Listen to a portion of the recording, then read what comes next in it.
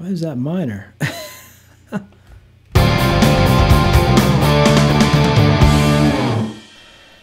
Hello everyone, I'm Chris O'Hara back for another guitar tutorial. And today we have a fun one. We're going to be covering the modes, and this is definitely a difficult topic to talk about because it can be hard to grasp. So if you're new to music theory, I'd recommend you check out my guitar beginning guide to music theory, and hopefully something will pop up around here so you can see that, and then come check this video out.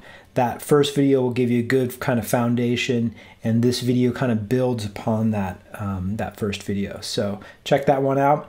Today I'm really gonna start from scratch with the modes, and we're gonna build them up, and we're gonna take a look at all the different modes, and I'm gonna give you some kind of practical ways that you can practice these and how they would be applied. This is just a small, even though this lesson is I think almost an hour, this is still kind of a small kind of window to how this stuff can be used. So have some patience with it, and hopefully this will get you started and get you understanding this and using these modes, because they can, to me, it can really branch out into a lot of different areas of music. So, and especially your understanding of how other aspects of theory work. So hang in there. This is difficult, but I know this can be learned. Anybody can understand this stuff. Just have some patience with it, work through it, practice it. Ask me some questions. I'm happy to kind of work with any sort of confusion that you may have. So let's see, anything else? I think that's it. All the information is down below. So check that out, and let's get started. I think you're going to enjoy it. Here we go.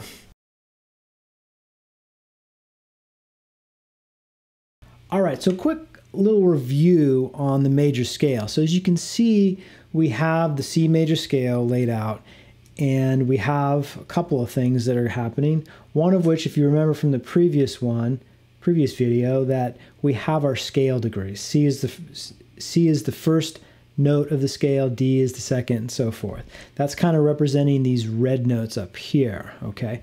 The blue notes are just kind of filling out the chord. So basically we have a note, and then we can kind of create a chord by stacking notes on top of that. These are different types of thirds, if you remember that from the previous tutorial. And so all this is going to apply to these modes, because each one of these modes has its unique combination. So one thing I want to also point out too is the spacing between these notes, because the major scale has a unique combination, or what I refer to as like its own DNA, its own makeup, all right? These modes that we're going to be looking at also have their own makeup, own spacing. So for instance, again, to review the major scale, we have a whole step, this is a half step, this is a whole step, whole step, whole step, and then finally a half step from B to C. So let's quickly look at what that looks like again on one string of the guitar. Now this same scale can be played in a lot of different ways. So for instance, if I'm going kind of across the guitar like this, here's what the same notes, look like there.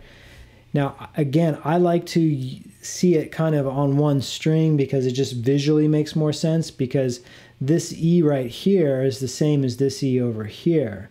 And it just visually, you can see the distance better between D to E versus this D to this E over here. Okay, so that's kind of why I'm working with the scale like this.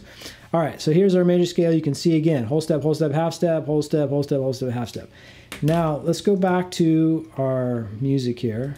Now we also have this down here, which is the harmony, the chord harmony written in Roman numerals, okay? I'm using large case Roman numerals. You may see sometimes them written in lowercase like this to represent minor.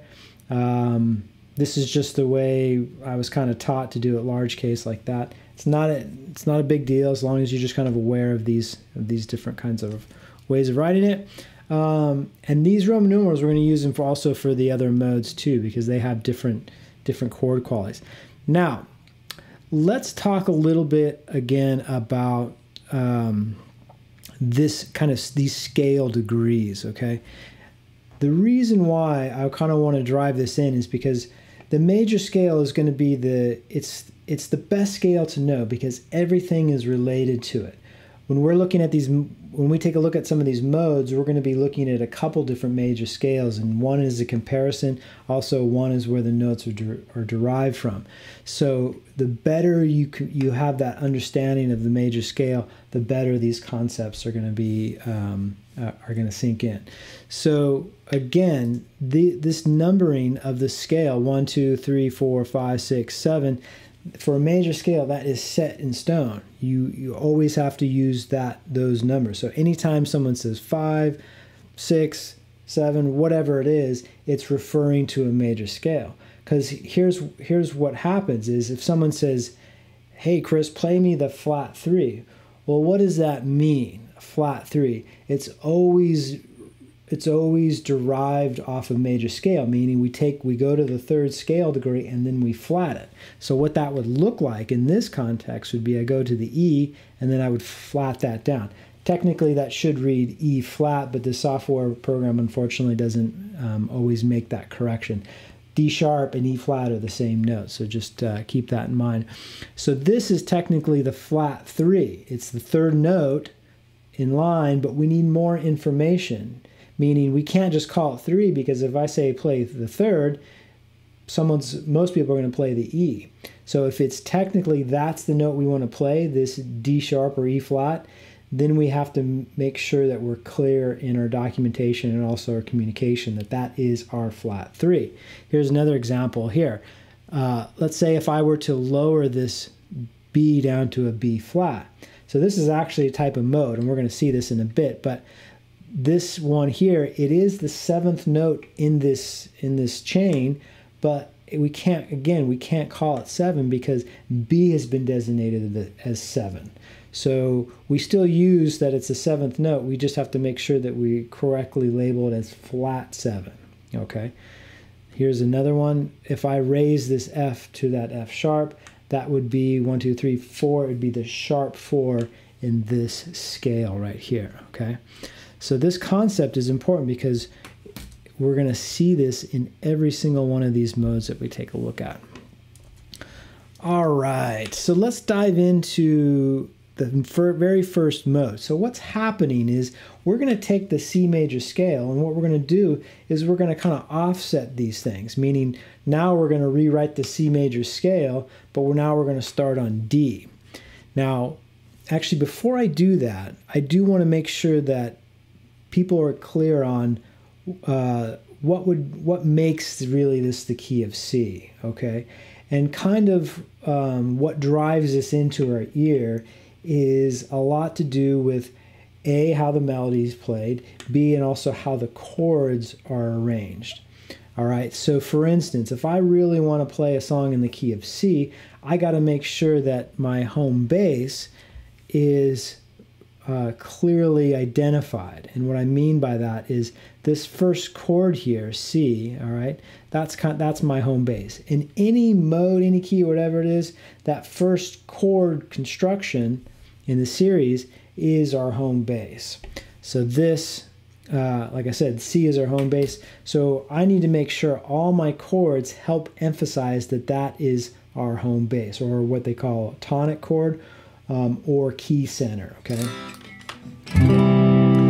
So an example, let's see, what would be a good example? If I play a simple chord progression like C, F, G.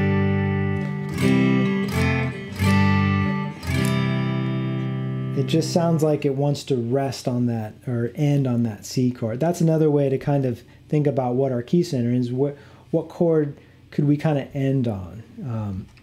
So let's see. I can also do, doesn't matter, I can literally use all the chords within that key and still be technically in that key of C. For instance, I use C, say D minor, A minor, F, C.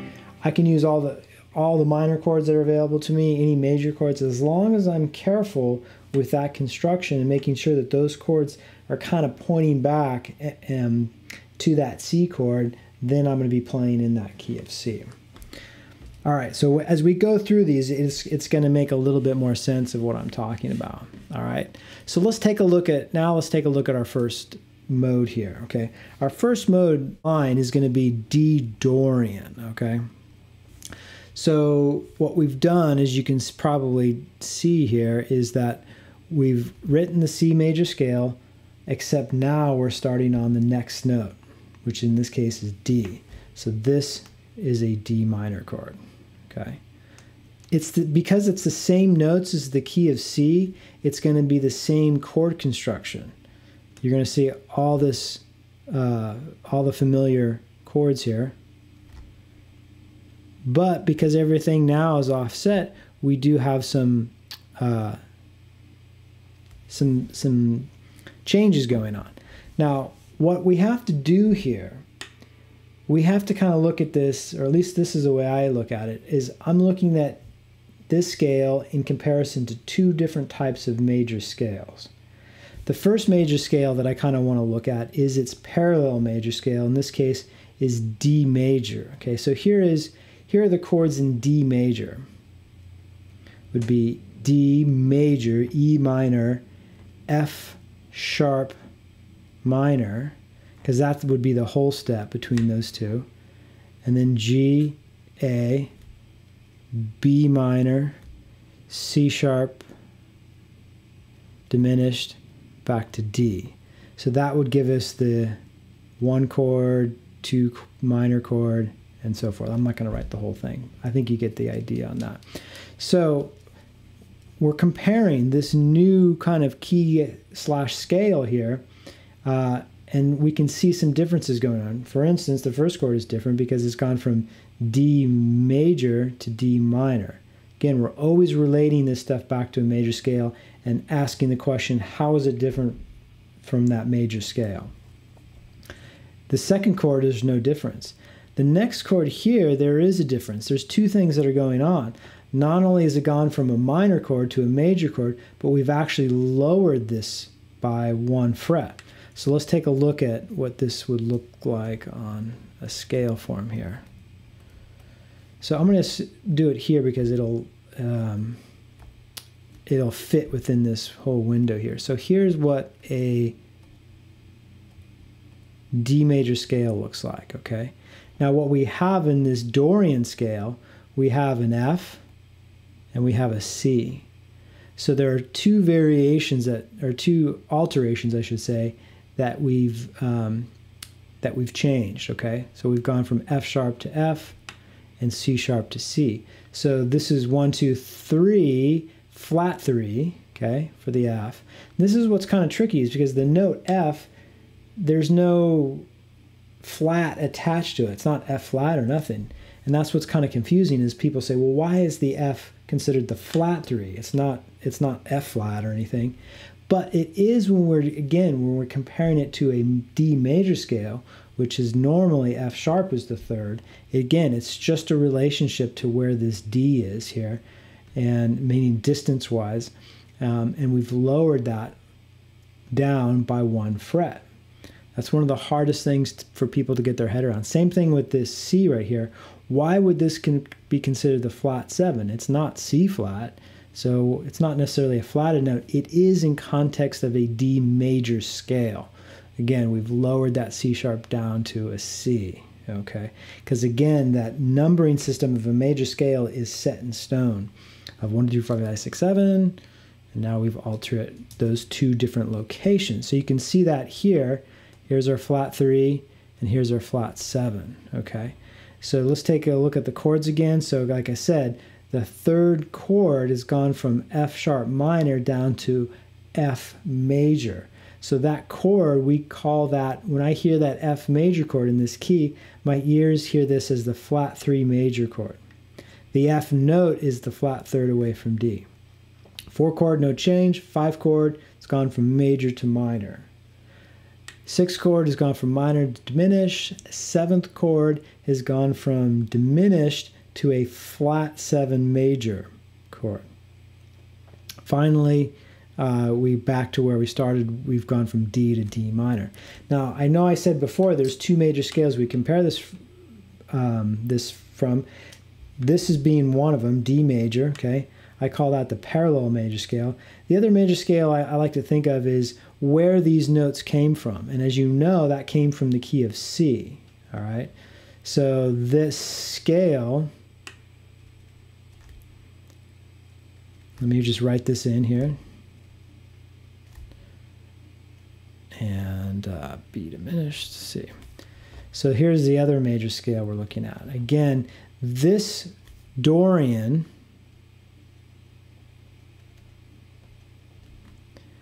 we got all this Dorian information from this scale here. All right. So once we have this new scale, what we have to do is now compare it to its parallel major scale. And that's why we bring in this scale here, because we want to see again what the differences are. Now, once you get this concept, the rest are going to flow really nicely, because you're going to see this process start to really take an effect.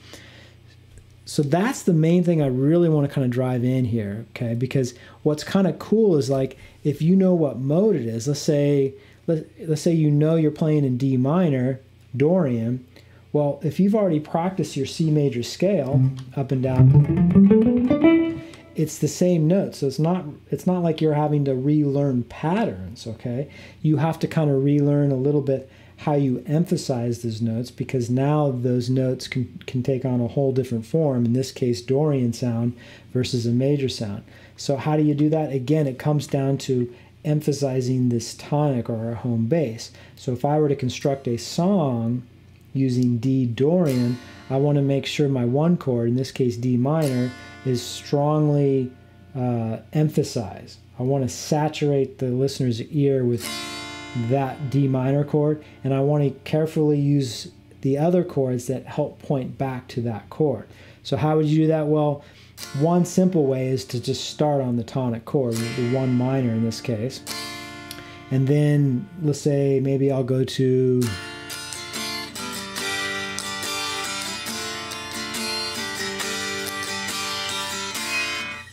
so I went from D minor to G, but the fact that D minor was the first chord, that's going to have a lot of weight to it. Chords, depending on what measure they're on, can have a certain amount of weight to it. So the first chord generally has a lot of strength to it, as well as the last chord in a phrase. A phrase could last anywhere from 2 measures, 4 measures, whatever. It can actually be a lot of different things, but in general music, most popular music, it's going to be 2 measures or 4 measure phrases, sometimes 8 measure phrases. So the last chord in, let's say, a 4 measure phrase is going to have a lot of influence on the key center, okay?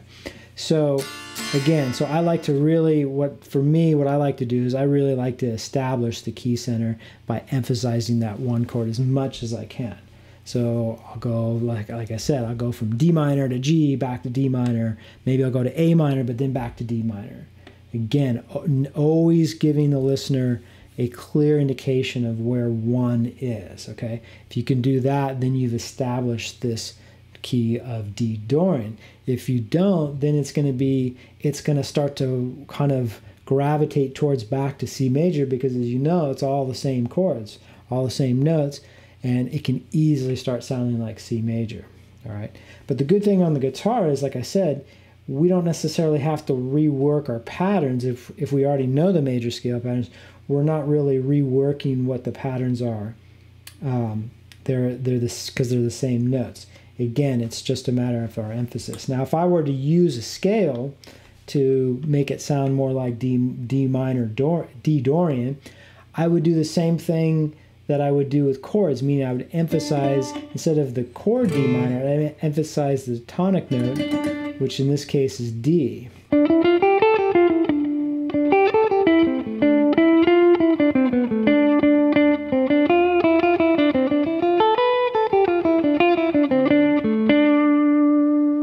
As you can hear, I'm kind of always going back to that D to ground the ear. You have to be a little bit more careful when you're playing a melody without the chords, because the chords are really going to drive in what key center is. Without the chords, it's going to be that scale pattern could sound like C major. So you have to really make sure you're really emphasizing where the first note of the scale is. In this case, it's D. Hopefully that makes sense. All right, let's see. Let's go on to the next mode. We're gonna go. That was majority of the information as far as the modes go. Now we're just gonna play out. We're gonna do the math for the remaining sets of modes here. So, for instance, oops, let me get rid of D here. Here is the next one. This is E Phrygian. All right. So again, what we want to do is we want to take this new key scale and compare it to the two major scales. We have to compare it to its parallel major scale. In this case, it's going to be E major, as well as where this came from. Where it came from is always going to be the same for all these. It's always going to come from C. All right. So what we're going to do now is just compare it with its parallel major scale. So an E major scale looks like this. E, F sharp, it's got a lot of sharps to it. G sharp,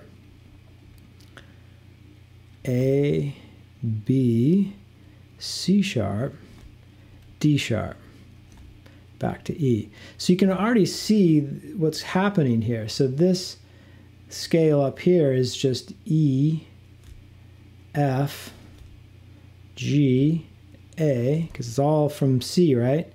B, C, D, E. So you can see there's some changes that are happening here, here, here, and here. So we'll now go in and take a look at the corrections here. You can see that the second note has gone from F sharp to F. So we have to call that a flat 2. Again, F is 2. F sharp is 2. F is flat 2. G sharp is 3. G is the flat third away from this note here. Okay. So let's quickly look at this on this chart here, right here. Let's see, where can we do it? We'll do this E right here. So here again is an E major scale. So what we've done is we've lowered the second one, we've lowered the third one, we've lowered the sixth one, and we've lowered the seventh one. See how those now are same notes as the key of C, just in a different order. So this has its own unique spacing: half step, whole step, whole step, whole step, half step, whole step, whole step. That's another way to kind of think of these, is that each one of these has its own unique spacing. I like to really think of them in these terms here: 1, flat 2, flat 3, 4, 5, flat 6, flat 7. That is the formula for a Phrygian scale. So you can create a Phrygian scale anywhere in any key as long as you know what the major scale is, because it's just an alteration from the major scale, right? So if I'm in, let's say again, D major, that's my G major scale. All I have to do is make those corrections. So I make the flat 2, flat 3, 4, 5, flat 6, flat 7. So now I have my Phrygian. Here's G major. So that's a really good exercise, and I would recommend you do that to all of the modes, which is play the major scale. So in this case, I'm using G as my example. And then play the mode. It's Phrygian: 1, flat 2, flat 3, 4, 5, flat 6, flat 7. And then play the major again. Maybe not that fast, but you want to hear the difference of the two scales, okay? Now, same, just like all the other keys here, if we want to play in this E Phrygian mode, we need to emphasize this tonic chord here.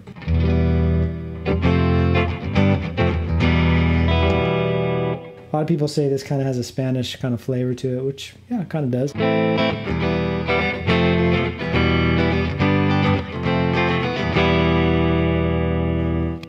Emphasizing that E, and that will make this scale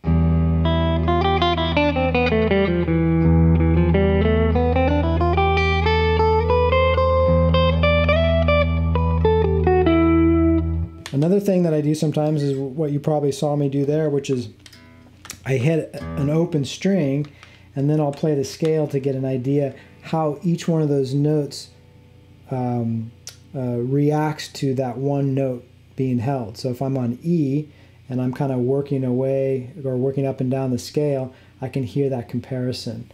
So here's the major.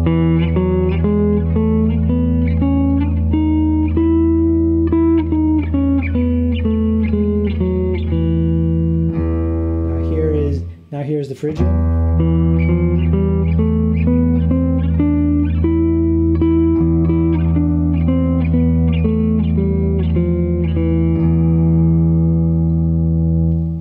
All right.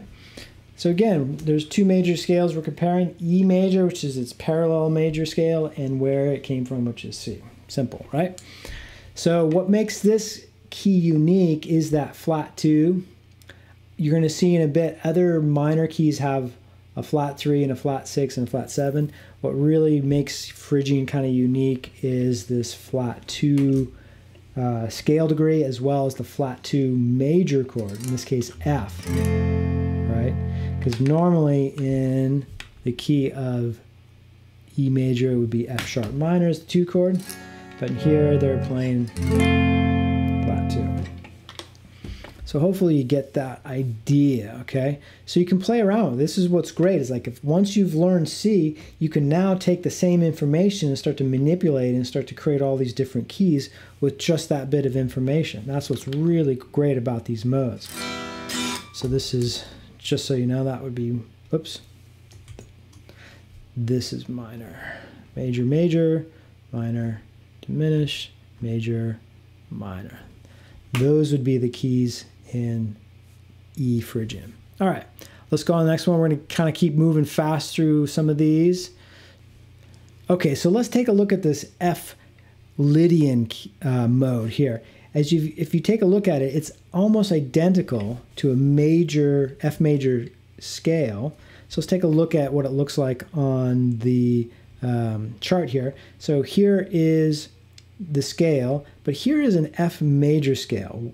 So here we have the whole step, half step, whole step, whole step, whole step, half step, okay?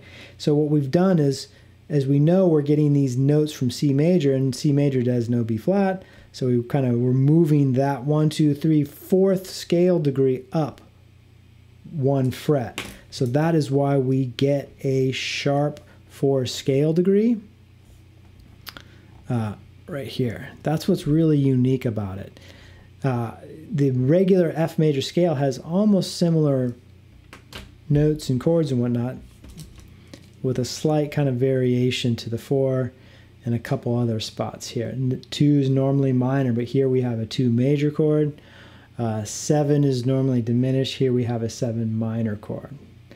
But there are a lot of commonalities, like 1 and 5 chord are both major, which happens in both Lydian, as we see here, as well as F major. All right, so let's keep going. We're going to go through all these modes. So that's what's kind of unique about this Lydian mode. Let me get rid of that. Let's go on to Mixolydian. A lot of funky names in here. So here we have this first chord here, it would be G. So this is G Mixolydian. So here's our G, A minor. These are the chords in this key. The 3rd chord is diminished. The 4th chord is major, so we have C major. The 5th chord is minor, the 5 chord that is. 6th chord is going to be minor. And we have a flat 7, which is F, back to G. So here's a G major, just as a comparison. G major is almost identical.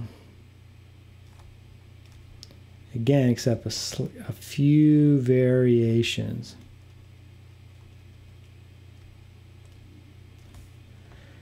So you can see the 3rd chord is slightly different. The 5th chord has gone from major to minor, and the 7th chord here has gone from F sharp diminished to F major. So that's why we get a flat 7 here. These are the corrections right here. So that's the kind of the unique characteristic of G Mixolydian.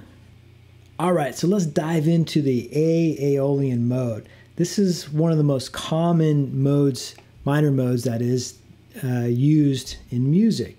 And so let's take a look at what's kind of happening here. There are several names for this one, and I'm not sure exactly why there's so many, but let me show you what they are. First of all, they a lot of times call this the natural minor. Oh man, come on, Chris.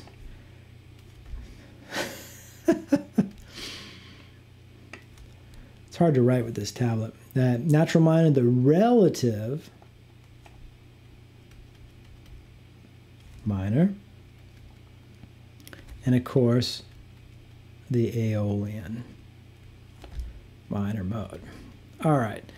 The reason why the relative term is used a lot because it's since it's so common, they kind of say it's the relative minor mode or relative minor mode to a major key. So it's relative to C. So the relative minor, in this case, natural minor or Aeolian, they're all the same, is always built off the 6th scale degree of any major scale. So for instance, if we look at let's go back to F major scale here, 1, 2, 3, 4, 5, 6, D would be the relative minor mode off of F, okay? So just kind of keep that in mind. So if you hear people use these terms, don't get confused because they're exactly the same scale. All right, so what makes this one kind of unique? Well, let's real quick write out A major, okay? So A major looks something like this. Here are the chords. A, we go up a whole step, right? We have our minor chord there. We go up another whole step, we have another minor chord. A half step, we have our D major. A whole step, we have E major. We go up a whole step, we have F sharp minor. Another whole step, we have G sharp diminished back to A. All right. So in A minor, Aeolian, here's the difference.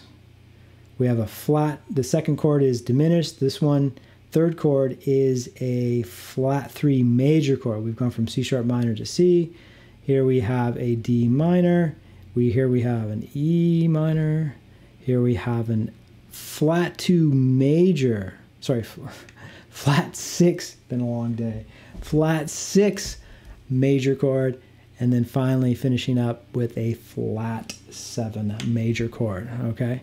So this key, like I said, it's so commonly used that there's going to be a lot of songs that you will recognize using this particular key. Just to name a few, I know like, let's say Dream On by Aerosmith, they use Aeolian.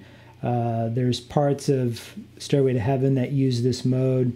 There's hundreds and hundreds of songs that use the Aeolian mode as their bass, as their key center. So let's see. So that's kind of the makeup of this one here.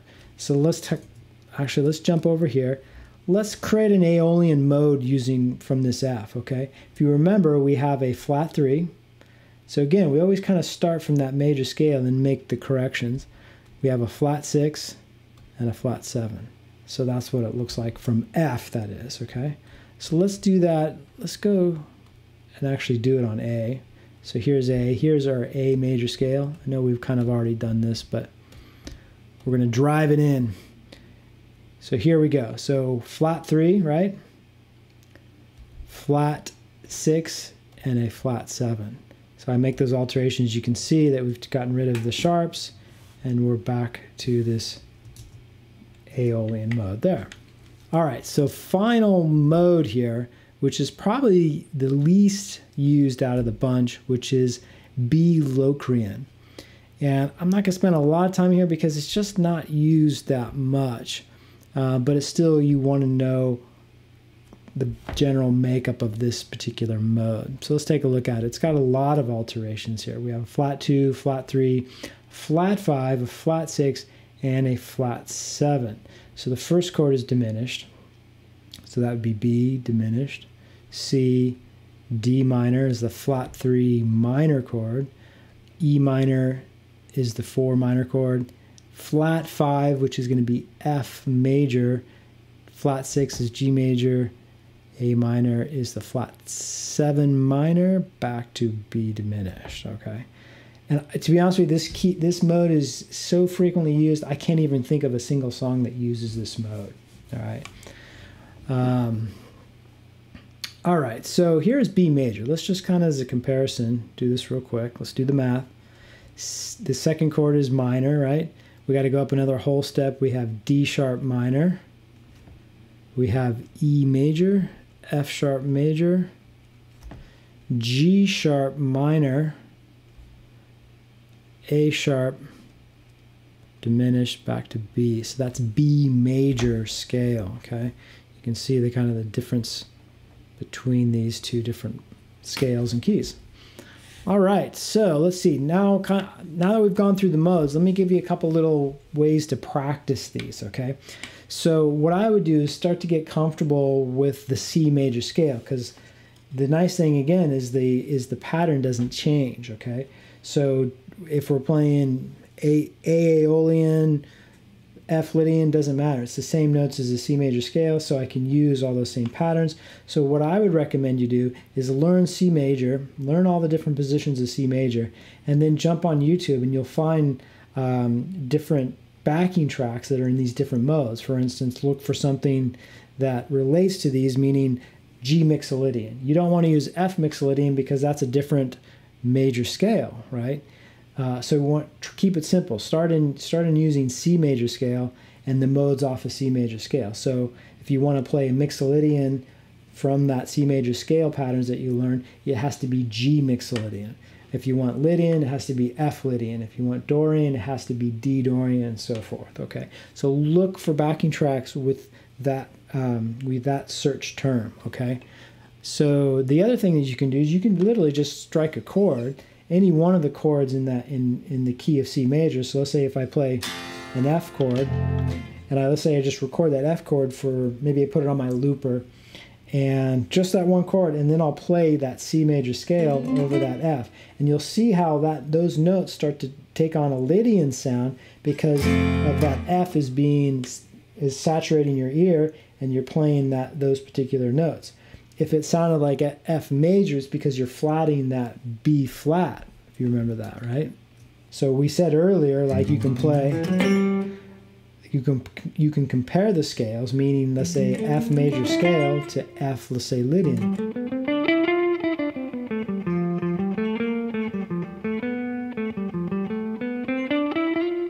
Things like that. So I like the backing tracks, but it's also good to do some of these other kind of exercises. So another thing you can do, like I did earlier, which is holding a note. If you don't have a looper or you don't want to record yourself, use an open string and play whatever scale it is that your mode that you're trying to work on, because you need some sort of kind of grounding note or chord to compare those pitches of the scale. That way it'll really drive in what those sounds are. And I like this concept of thinking about them in these like flat 2, flat 3 terms, because if your brain is so in tuned to a major scale and there's somebody plays something that is outside of that, you'll be able to kind of pick out where that's happening, meaning I hear a flat 3 or I hear a flat 6. And the reason why I hear a flat 6 is because I know what a 6 sounds like. And in that 6th degree, I can tell that it's been lowered. And the chords work the same way. So when you start figuring out songs by ear, you start to hear songs in these Roman numeral terms, regardless of what mode they are. You'll hear a flat 3 major chord in a particular mode, from a particular mode, or a flat 6 major chord, whatever the case may be. You want to get comfortable with this type of association because it's concrete. It's very concrete of what we're hearing in terms of kind of, I guess you can think of it as math. We're mathematically putting some equations to the sound in a sense. I'm going to continue on with another lesson that's even going to dive into more detail with these modes, and allow you to even get more use out of these concepts. All right, thanks for watching, and I'll see everyone in the next video.